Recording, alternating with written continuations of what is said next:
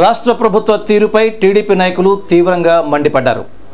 రాష్ట్రంలో నూతనంగా అధికారం చేపట్టిన వైఎస్ఆర్ కాంగ్రెస్ ప్రభుత్వం రివర్స్లో రాష్ట్ర అభివృద్ధిని వెనక్కి నెడుతోందని తెలుగుదేశం పార్టీ నాయకులు మండిపడ్డారు. 9 నెలల జగన్ పరిపాలనా కాలంలో తీవ్ర ప్రజా వ్యతిరేకతను మూటగట్టుకుందని విమర్శించారు. టీడీపీ ప్రజా చైతన్య యాత్ర శనివారం స్థానిక 50వ డివిజన్లోని సువిశేషపురం వాటర్ ట్యాంకుల దగ్గర నుంచి స్థానిక నాయకులు మరుకుర్తి రవి యాదవ్ ఆధ్వర్యంలో జరిగింది. Rajamahendravaram city MLA Adireddy Bhavani party జెండాను ఎగరవేసి ప్రజా చైతన్య యాత్రను ప్రారంభించారు. అనంతరం ఎమ్మెల్యే భవానీ, మాజీ ఎమ్మెల్సీ ఆదిరెడ్డి అప్పారావు, గూడా మాజీ చైర్మన్ గన్ని కృష్ణ, తెలుగుదేశం పార్టీ యువ నాయకులు ఆదిరెడ్డి శ్రీనివాస్, ఎస్సీ కార్పొరేషన్ మాజీ డైరెక్టర్ కాశీ నవీన్ తదితర నాయకులు ఆ డివిజన్లోని పలు ప్రాంతాల్లో పర్యటించి ప్రజలను సమస్యలు అడిగి తెలుసుకున్నారు. వారు మాట్లాడుతూ అన్న క్యాంటీన్లు, రుణమాఫీ, నిరుద్యోగ భృతి, పింఛన్లు, రేషన్ కార్డుల రద్దుతో పాటు ఇసుక కొరత, బోధన రుసుముల ఎగవేత, ఆర్టీసీ విద్యుత్ ఛార్జీల పెంపు తదితర అంశాల్లో వైకాపా ప్రభుత్వం ప్రజలను మోసం చేసిందని దుయ్యబట్టారు. అలాగే అందరికీ అమ్మఒడి అందిస్తామని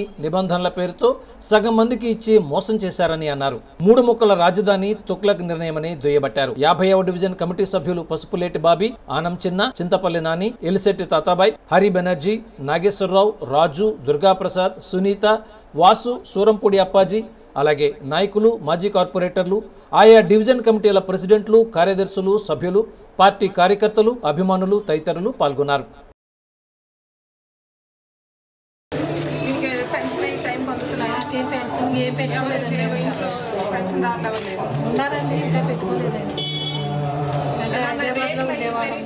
రేట్లు పెంచేసారు బాగా.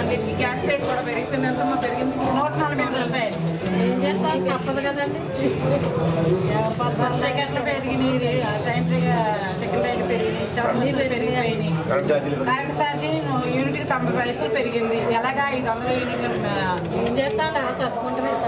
ఇంకా ఆయన వెళ్ళిపోతే మన దగ్గర డబ్బులు అయిపోతాయి, మళ్ళీ అమరాలు ఉండవు.